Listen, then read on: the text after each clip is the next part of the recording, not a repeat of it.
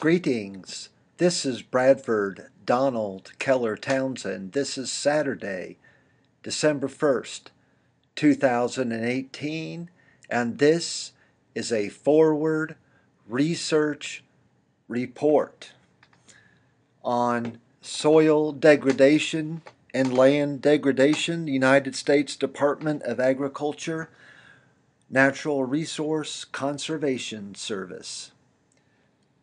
I will put a link to this on the comment section, so you're going to have to scroll down to see where it is. It's simple to find. You can see there www.nrcs.usda.gov, and that'll get you close, and then you can put in a little window up here, land degradation. I'll read just some highlights.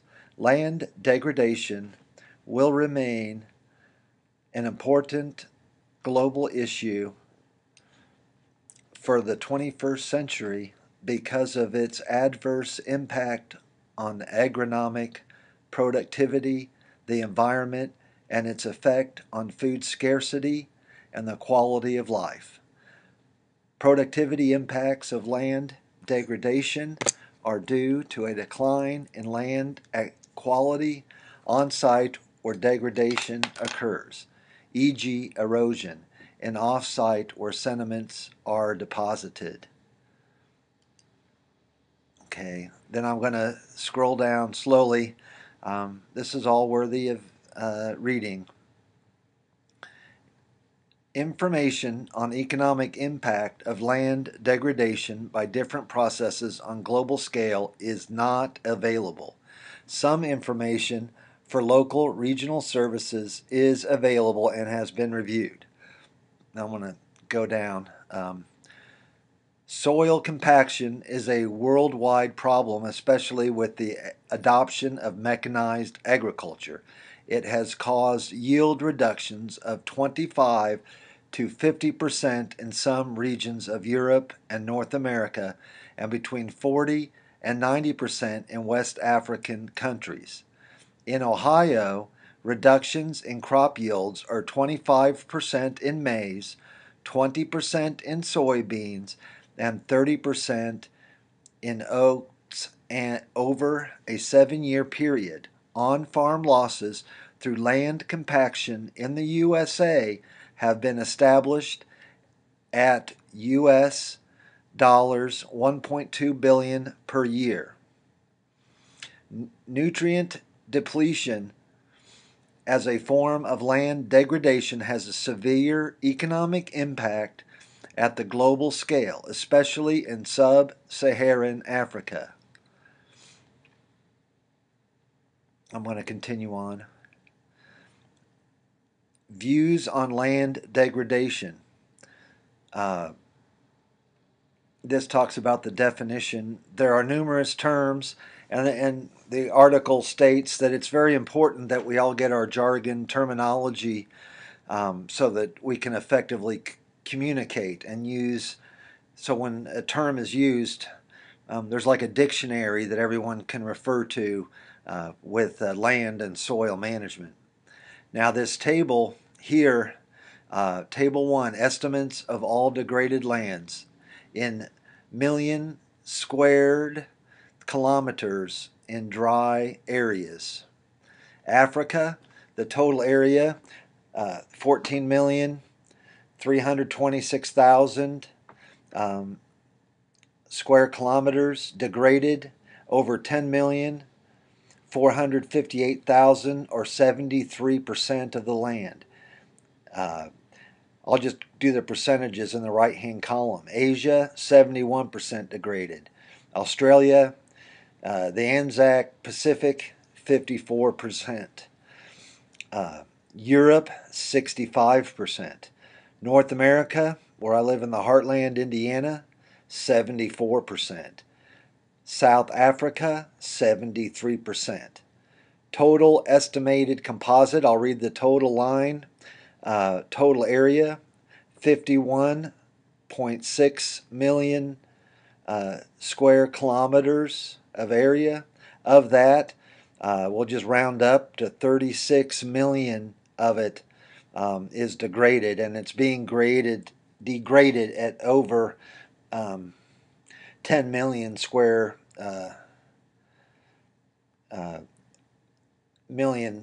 hectares, not meters. A hectare is 100 square meters. A kilometer is 1,000 square meters. So it's a different scale. It's times 10 to go from a hectare to a square kilometer. Still, that's a huge, say it's 15,000 square 100 kilometers. That's a huge amount of land. That's more than the state of Indiana is lost to degradation every year, where it's no longer farmed at all, or population expansion into areas that used to be farmland being used, for housing or schools or any type of commercial purposes. Table 2, estimates of the global extent in million square kilometers of land degradation. Water erosion, total at the far right, 10 million. Wind erosion, over 5 million. Chemical degradation, over 2.25 million. Physical degradation, you could probably round that up to an even million, for a total there of 19, almost probably by now it would be 20 million, since that's quite old, over 20 million. There's lots of other good information here. I'm just going to scroll down. I mostly just want to make people aware that this is out there, and they can go look at it themselves. I'm just going to go down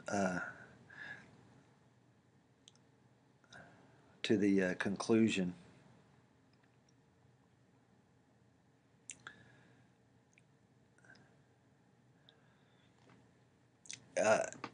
Agenda 21, Chapter 12 emphasizes land degradation through desertification, and the international community, particularly through United Nations organizations, has launched several activities to address this. They're trying an integrated approach to planning and management of land resources. In this sense, the problem of land degradation has been diluted, and as such has not received the global attention it deserves. Though the stated objective in Agenda 21 is to strengthen regional and global systematic observation networks linked to the development of national systems for the observation of land degradation and desertification caused by both climate fluctuations and by human impact, and to identify priority areas of action. We believe that we have yet to mobilize the soil science community to develop a proactive program in this area. Land degradation remains a serious global threat, but the science concerning it contains both myths and facts. The debate is perpetuated by confusion, misunderstanding, and misinterpretation of available information. Important challenges are to mobilize the scientific community to mount an integrated program for methods, standards, data collection, and research networks for assessment and monitoring of soil and land degradation, to develop land use models that incorporate both natural and human-induced factors that contribute to land degradation and that can be used for land use planning and management, to develop information systems that link environmental monitoring, accounting, and impact assessment to land degradation, to help develop policies that encourage sustainable land use and management and assist in greater use of land resource information for sustainable agriculture, to develop economic instruments for the assessment of land degradation and encourage the sustainable use of land resources,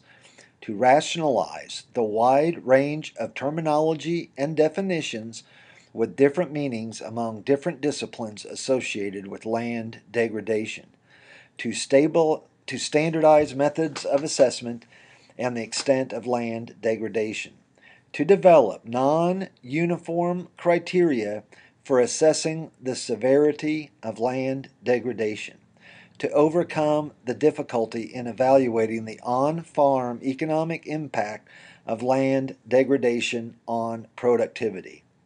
There is an urgent need to address this issue through a multidisciplinary approach, but the most urgent need is to develop an objective, quantifiable, and precise concept based on scientific principle.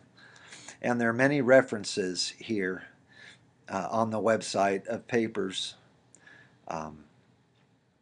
It's a very complicated and complex issue, land degradation.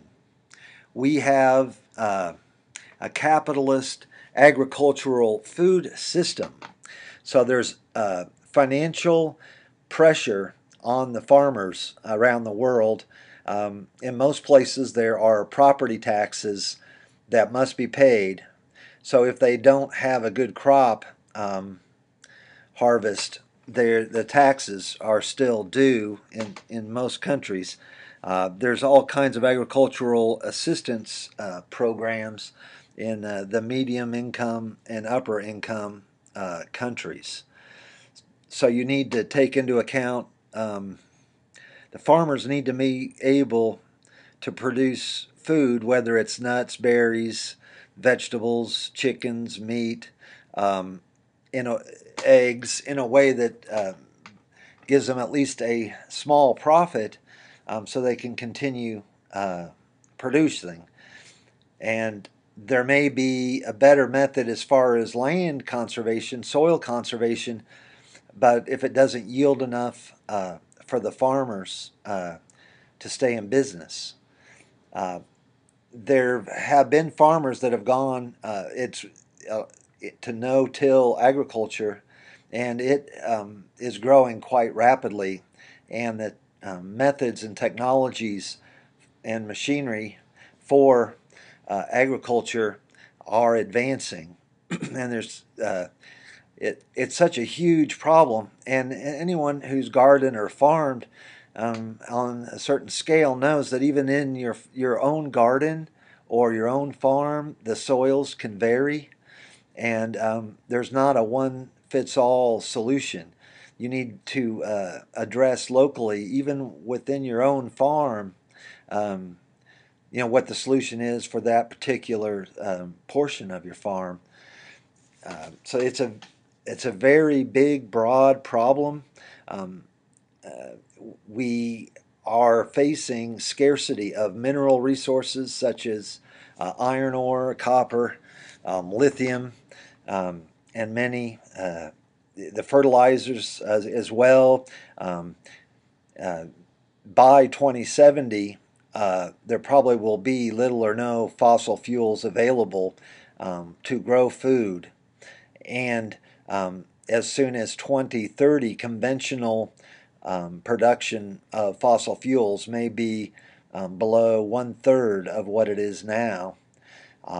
That doesn't mean that there won't be unconventional, let's say low quality, what we call coal. It's not actually classified as coal maybe by geologists. We may be able to get offshore oil off of Brazil, for example, in very deep waters in a significant amount. But the return on energy invested may be quite low. Let's just say off of Brazil, you get building a giant oil tanker with the scuba divers and all that, and the helicopters flying personnel back and forth. If you take all the energy to build that, it's so much more than just drilling a conventional well in Iraq or Iran, for example, which you may get an 80-to-1 energy return on energy invested. You might only get 10 or 8 offshore. And as the returns go down, I think even with unconventional, the actual production will decrease. There's only about 5 countries in the world that do not have declining petroleum production, and even Saudi Arabia within a decade, because of their rapidly growing populations. They have big families there, and the Middle East in general is going through rapid population growth with increased life expectancy and high fecundity, that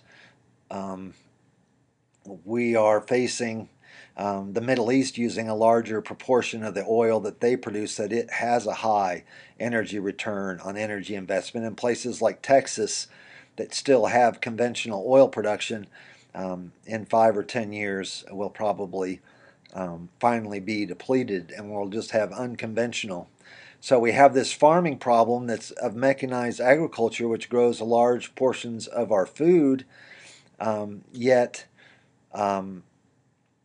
so we're facing this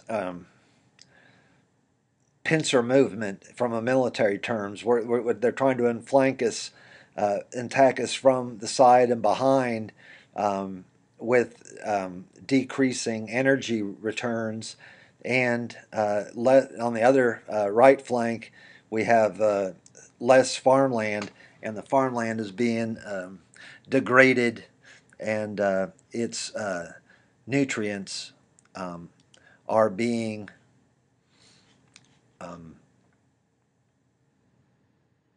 this has been a Forward Research Report. Farewell and goodbye. Leve wohl und auf Wiedersehen. Adieu et au revoir.